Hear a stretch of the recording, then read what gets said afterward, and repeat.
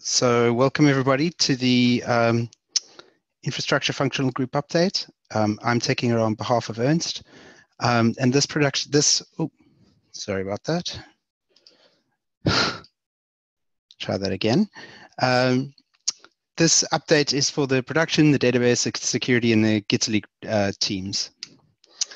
So first off, welcome to Victor Lopez to the production team. He started on the 12th of June. So welcome, Victor. Before we begin, I'm just going to start by going through the overarching goal for the infrastructure team, and that is to make GitLab.com ready for mission critical tasks. This isn't going to happen overnight, so over the next few quarters, we're going to basically work towards this by basically bringing up the availability of GitLab.com to 99.9% availability, bring 99% of all web requests down to less than a second, at least the ones that are user-focused, and also complete the top 10 risk assessment actions that we have compiled. So I'll move on to accomplishments. I'll start off with the production team, and the first accomplishment that I'm going to highlight is we now have a Canary environment. So there's a link to the issue over there. And the point of the Canary environment is really to help smooth out the deployment process. So what we're going to do is when we deploy a new release of GitLab.com, it'll go into the Canary first, and the release engineers and anyone else can go there and test it and make sure that it's working correctly. So I encourage you to do that next time we have a release.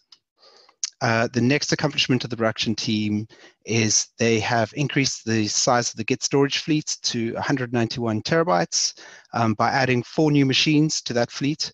And I've highlighted those in the bottom right-hand corner. That's Git 9 through to 12, and you can see that they're pretty much empty at the moment. And there's about 100 terabytes of data free on the Git fleets at the moment. And there's a whole bunch of other things that the production team has been doing. They've been super busy. I'll highlight a few of them. I'm not going to go through all of them, but they've moved the front-end fleets to an ARM environment, which will cut down costs in network pairing.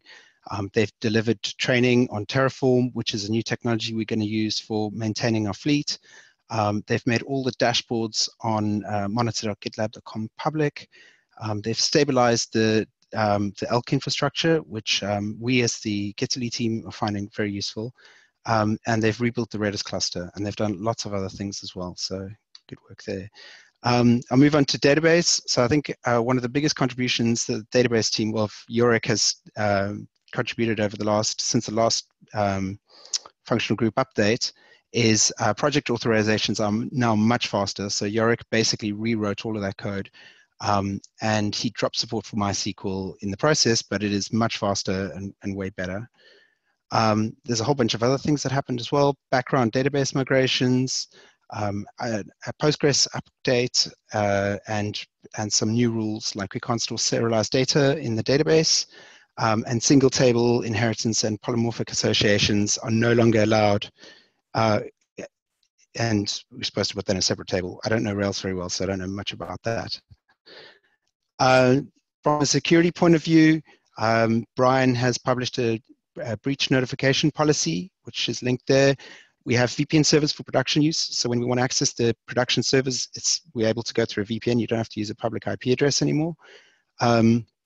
Backup images are now encrypted, and we're regularly testing that the backup process is working correctly. There's also been better protection for DNS domains to stop people from stealing, say, the GitLab.com domain, and better filtering for sensitive data in log files. So Workhorse will no longer write out access tokens to the log files. Moving on to Gitaly, one of the things that we've been doing over the last few weeks is we've been ramping up and moving all the Gitaly requests to the file servers. And so this graph over here shows how we've basically been ramping that up. It started at 0. This is a 2-week scale that we've got on there. And we're slowly ramping that up. And every day we add a few more machines to that fleet and just kind of watch and make sure that everything's working properly. And so far it's been going really well. And what we've been finding is that the requests that go through to the file servers seem to be getting processed much quicker than the ones that go through the NFS servers, sometimes by several orders of magnitude. So that's looking really good. We've also managed to migrate about 10 endpoints through to Gitaly. And you can click through that chart to see the real charts, and you can go see how each of those endpoints is doing, comparing the file server version and the worker version of those. And you'll find that on most of them is a really good performance gain that we're getting from those. And it's also just worth pointing out that in the last functional group update, we had, I think, 1 endpoint running in production. Now we've got 10, and we're moving ahead with a whole lot more in 9.4. Another thing that we've done on the Gitaly team is we've started using structured logging, and this has been really interesting because it's allowed us to basically start cutting the logging data in like new and interesting ways, and sometimes surprising. So the graph on the left is how much time, at least in Gitaly, we're spending in a whole bunch of different repos, and no surprise, the time that we spend, the repo that we spend the most time on is GitLab CE. But then the graph on the right is actually, it's how many requests are being sent for each repo. And what we found there was a mirror of GitLab CE that doesn't seem to be used very much, but it's getting way more requests than any other repo in the system. And we were able to see that with the structured logging. So we're quite happy with the results, and it's helping us debug other problems and find out what's going on.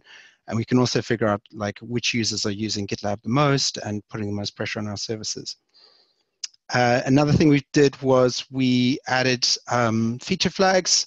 I believe some other teams have started using this. What it means is that just in Slack, you can tell Marvin to toggle a feature flag on and off. You can either tell it to be on, you can tell it to be off, or you can say 50% on, and 50% of the users will get that feature flag and 50% won't. So we've been finding it really helpful for switching things to Gitaly and or not. We'll move on to concerns. The first concern is from the production team, and basically we're making progress towards our SLA of 99.9% availability. At June we were 99.88%, but the problem is that at the moment deploys are causing downtime, and the application really needs to build in resiliency. Obviously Gitaly will help with that, but having 0 downtime deploys obviously makes a huge difference as well, and there are other things we can do in the application. This is quite a worrying graph. So this basically shows the latencies that Pingdom is reporting for GitLab.com. And if you take a look from October through to now, those times should be on a downward trend, and they're on an upward trend, which is kind of worrying. So we're not seeing the improvements that we hoped for there. And the last concern from the production team is really that a lot of outages are a result of unscheduled deployment issues, and it's something we really need to focus on and make sure that that is tackled. It's just worth pointing out that these concerns are really sort of concerns for the entire company, or at least all engineers at GitLab. It's not something that the production team or the infrastructure team can tackle on their own. You know, people need to make sure that their application code is resilient, you know, that they don't have migrations that need downtime, et cetera, et cetera. So really it's just everyone's responsibility to work together to improve these numbers. I'll move on to database concerns. This is a concern of Yorix. This is a graph of the write times, the read and write times of the primary database server versus the secondaries, and you can see that the top lines are the primary, and the secondaries are way down below, and there's an issue onto that in that trying to figure out how we can optimize the disks on that volume on the primary server to make them a bit faster. And a concern from the security team, from Brian, is that there's not enough activity on security issues. So I did a little chart to see sort of how many security issues are being tackled per milestone, and the trend is not good.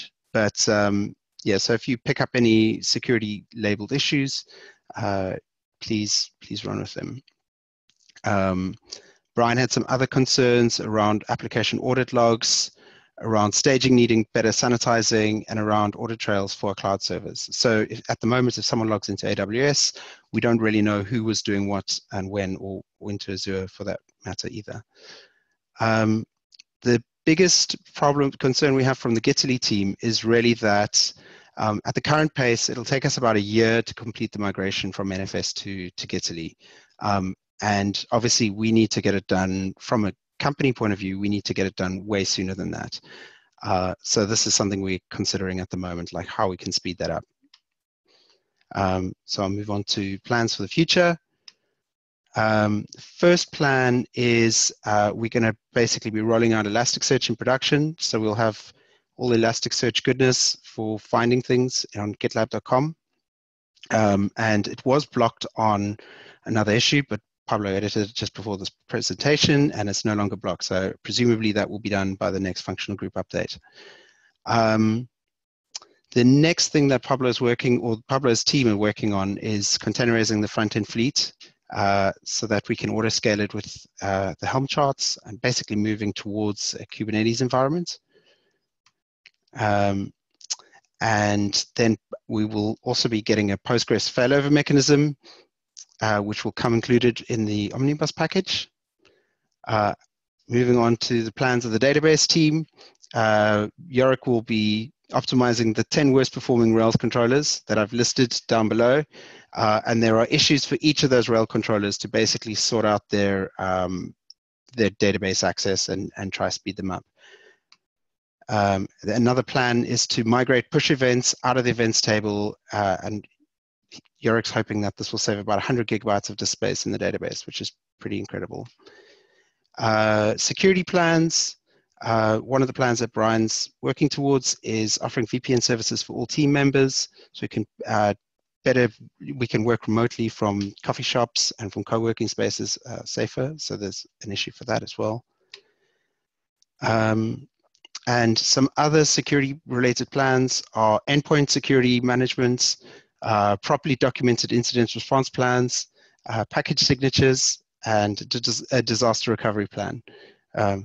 And something has been left in the presentation. From the Gitaly point of view, really what we're working on is migration. So what we're doing is we're taking individual pieces of code and we're pulling them out of Rugged from the GitLab CE code base, and we're moving them into Gitaly. And this is quite a laborious process, and we're just carrying them through one at a time. And we've got a board and pretty much all of our migrations on that board. And the point is basically to move things from left to right across that board as fast as possible. The other plan for Gitaly that we're working on at the moment is how we can basically speed up our rate of migration at least 10x. And so that is something we're looking at quite seriously right now, like what we can do to basically speed it up so that we can get this in as soon as possible. And we have a few plans on that. Finally, we are hiring. So if you know anyone who would make a good director of security, a security specialist, a database specialist, or production engineer, please follow those links. And I will go back to my browser to see what I've got.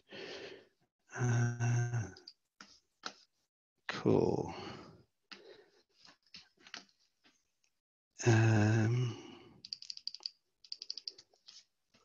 So Sean is pointing out that single table inheritance representing several types in the same. Right, okay. Josh, does it log who clones a repo? At the moment, Josh, Gitaly doesn't have any sort of information about users. So we don't have the user, we have the repo, but not the actual individual user who's doing the operation. One of the things that I think would work pretty well is if we push that structured logging forward into the GitLab application, obviously just sort of a little bit at a time, and we did structured logging in the Rails application as well, because then we would be able to do that. Toon says, that's nice to hear, but I'm not quite sure what that was about. Doesn't everyone already have a VPN service, asks Kim. Probably. Cool. Okay, thanks, Sid. What can backend people do to help with performance, Sid asks. So I think the number one thing really is like your N+1 problems, your N+1 queries, and those aren't just SQL queries. Those can also be, going forward, there will also be N+1 Gitly queries. If someone takes a piece of code and calls Gitly 20 times in a controller, you can have exactly the same problems. So it's really just a matter of profiling your code and understanding what it does in various situations. I'd say that's the most important thing. But knowing that you're doing the most optimal implementation of your code is really important. And I'll add to that, the top 10 controllers, the list that Yorick linked it, I think those will give the biggest bang for the buck. So we are profiling those. So please take a look at the profiles, understand why it's slow, and take one of those issues if you have a chance, because I think Yorick can do, a few of them, but it really helps if everybody divides and conquers. Yeah, absolutely. Cool. Ben says, I'm working on trying to convince a good candidate for Director of Security. Good. Mike, where's Mike? With us accepting merge requests on Gitly migrations, can we stimulate the community for a big push? Yeah, so basically anyone who wants to, we've marked a whole bunch of Gitly migrations as accepting merge requests. And Jakob has actually done a whole bunch of analysis on them, and a lot of them are actually Rails only. So for people that, and we've marked those as Ruby only. So for people that don't want to sort of take the plunge into Golang yet, you can contribute to Gitly in a pure Ruby world as well, which is great. So, and Sean says we should ask the community to do work we think is important. Yeah, and so we are marking, basically, we've got a whole bunch of work on our migrations board that is accepting requests, and really it's a matter of starting to promote that to the community. Metrics, all the things. Can we also work on performance issues? Yeah.